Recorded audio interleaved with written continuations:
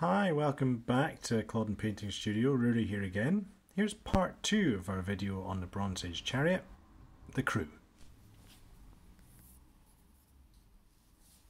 The Charioteers have had a spray prime with Army Painter Barbarian Flesh, and the first thing I'm going to do is wash all the exposed skin. Got some Army Painter Flesh wash and Quickshade mixing medium in a 3:2 ratio wash to medium, also with a dash of Citadel purple wash in there, just to add a bit of depth to the colour.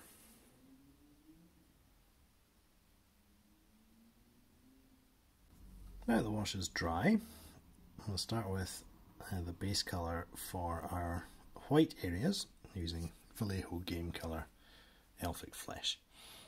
So there's some trim around his skirt. Do we call them kilts if they're Bronze Age sea peoples? Not sure.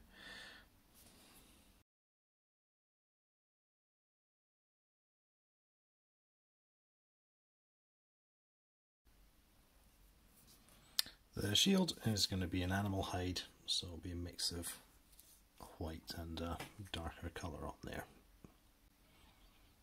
So I'll just start off a little bit of a pattern here.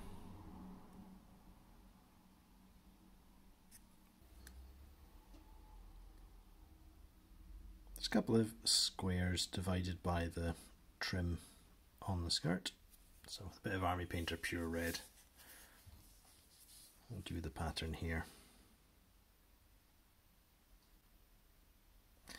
The other square I will fill in with some Army Painter Crystal Blue.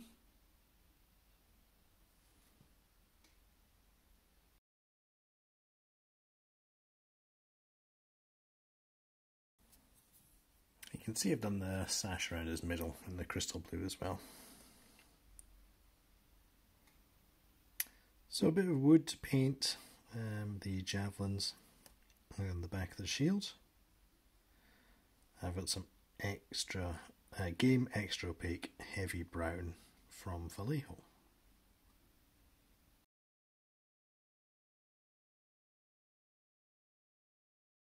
I'll pick out the leather with some Game Extra Opaque Heavy Sienna, again from Vallejo. Got chin straps on the helmet, strap going across the shoulder, and the leather wrap on the sword, and sandals as well.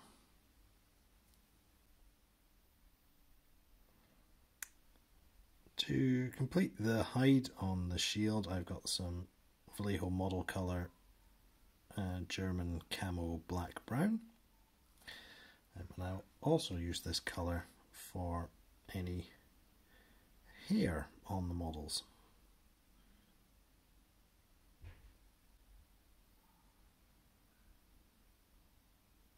Time to break out the bronze. Eagle-eyed amongst you might notice that I have gone back to do the horns on this helm with some Elfic Flesh. So basically all metal work is going to be bronze.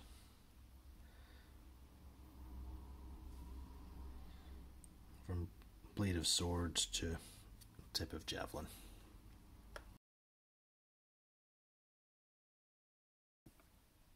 I have some Army Painter Strong Tone mixed 1:1 with the Quickshade mixing medium, and I'm applying that to everything except the skin to provide some shading.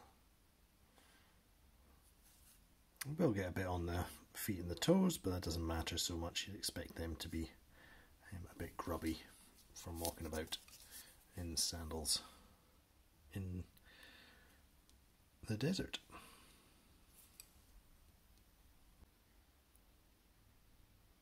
The first round of highlights is going to be the base colours.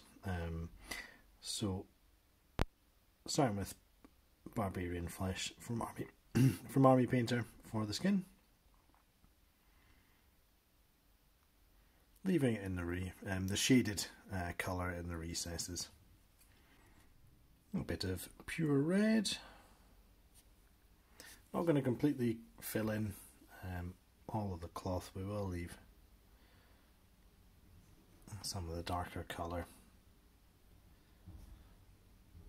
Even when there aren't massive folds sculpted in, you can create the look of it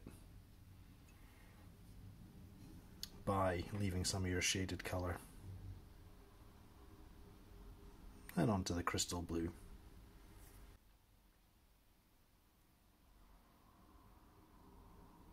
Well, off-white to pick out the lining, the outline of the squares on the cloth. This trim here between the panels. On the shield, I'll try and leave the shaded colour towards the border with the darker area.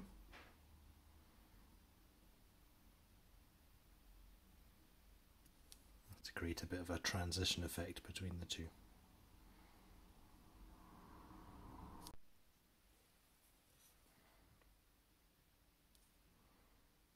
Back with the heavy brown, keeping my strokes vertical down the shafts of the javelin, as well as creating a highlight. It can simulate a wood grain pattern if you keep the vertical strokes. On a couple of occasions I'm not going to use the base colour for the first highlight. This is just to get a bit more contrast between the two layers. So over the black brown I have some Army Painter Oak Brown, and it will help to simulate a bit of pattern of hide and hair by leaving the darker colour in the recesses.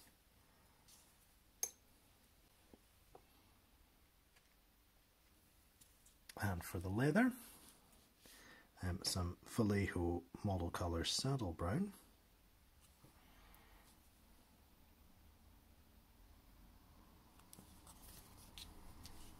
And by sticking to the edges, we get a bit of highlight and also perhaps the effect of wear and chafing on the leather.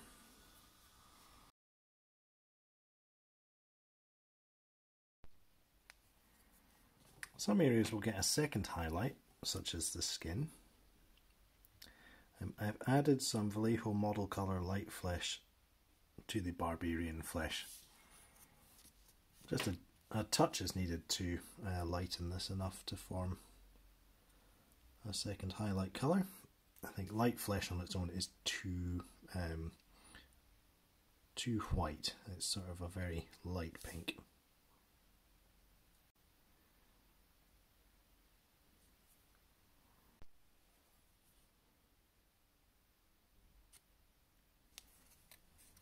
The red is getting a highlight with Vallejo model colour Scarlet. I'm using consistent colours across all components of this commission, and they'll all be written down below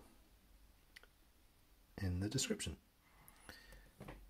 Some Voidshield blue, it's very light highlighting of the crystal blue.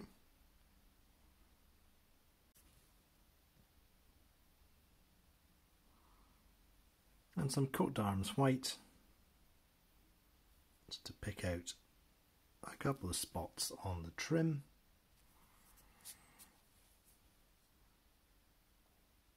This helps to suggest a bit of a ripple in the fabric as well.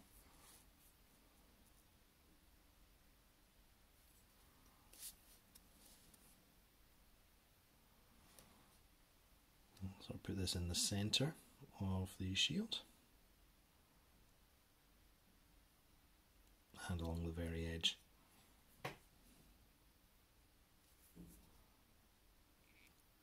Tip the horns. try and dot the I's.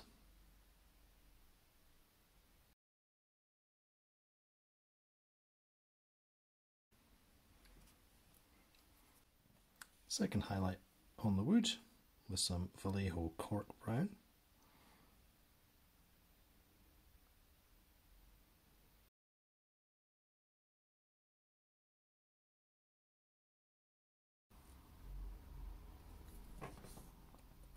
One highlight to follow after this, which you don't need to see, is on the bronze,